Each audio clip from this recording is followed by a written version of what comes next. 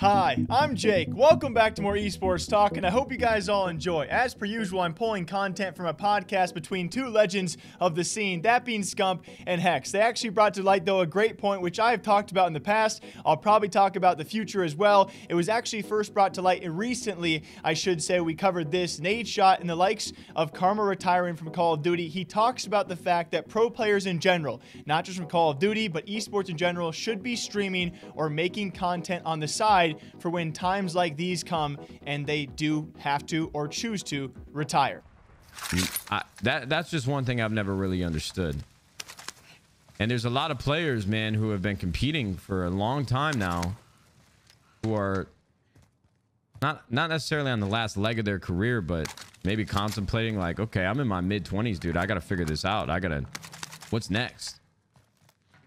And if they just spent the time building their careers and streaming more often and trying to create content, and again, maybe it's just not for some people, but I think a lot of people are realizing now that they're at the end of the road, what do I have to show for this? So that's why I encourage anybody and everybody who's involved in this space, like, just be streaming. And then the most recent podcast with Hector Rodriguez and Scump as well, they talk about this, they reiterate this, and of course Scump himself and the Huntsman and Hecz and what he has done with Optic formerly as well. They're all of these guys I've mentioned are heavily based around competing, but also making content and making it work. I think Hecz makes some great points, continues to do so, as to why these other esports pros, again, not only Call of Duty pros, but esports players, maybe some of you watching, should be building your brand on the side, whether it's streaming or making content, making videos of some sort or another, to what he says, to build a safety net, because you need to put the extra work in, because it's going to be a day, there will be a day where, in his own words, you say something wrong, you do something wrong, or you can't keep up and you're off your team, and you might be wondering, what do I do now? I think that one of the main reasons people in your profession, at your level, don't stream is because of what you just said. They don't want to get on stream to hear people talk shit about them, and people talk like the fans are going to be rowdy at every single category of competition, whether it's sports, whether it's chess, whether it's whatever it is. People are always, there's going to be a boisterous few that are going to talk shit. That's their job. That's how they get. The certainty of this league is that it's going to be here forever. The uncertainty about that is whether or not you are going to be here forever, right? You, I mean, everybody, no one can be spared, right? Period. But if you're a player and you are not doing the extra work, bad on you, because there's going to come the time where you're not going to be performing, or you're going to say the wrong thing to the wrong teammate, and the wrong teammate's more popular with the rest of the teammates, so you're the first one on the chopping block, you're out. You're on the bench. You're only going to collect that free check for a little bit. What happens if you don't get picked up next year? What happens if next year somebody chooses not to renew your contract? That's the thing with me being a penny pincher. I also see things in longevity.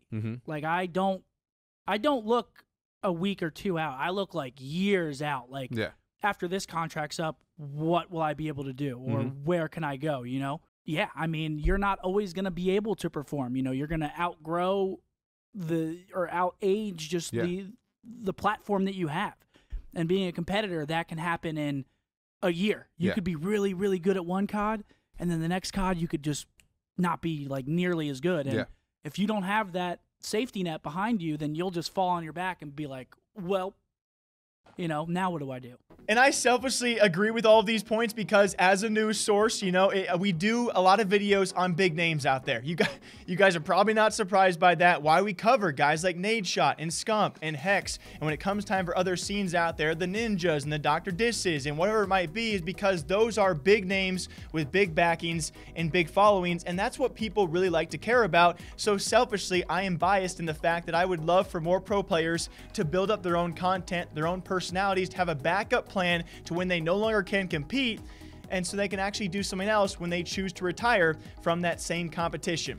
What do you guys think about this? I think I honestly think I've heard Hector say this a long time ago. That's the future of the esports scene, right? These big followings, these big brands and personalities, once they're done competing in esports, they can go on and do other things as well, whether it be whatever sort of content creation. That has to be the future. Otherwise, you know, we have this small window for a lot of pro players out there, it might be a few years. It might be 3-4 years. For the lucky ones, it maybe is 6, 7, 8 years they can actually spend in their prime making top dollar. But after that, what do you do is the giant question.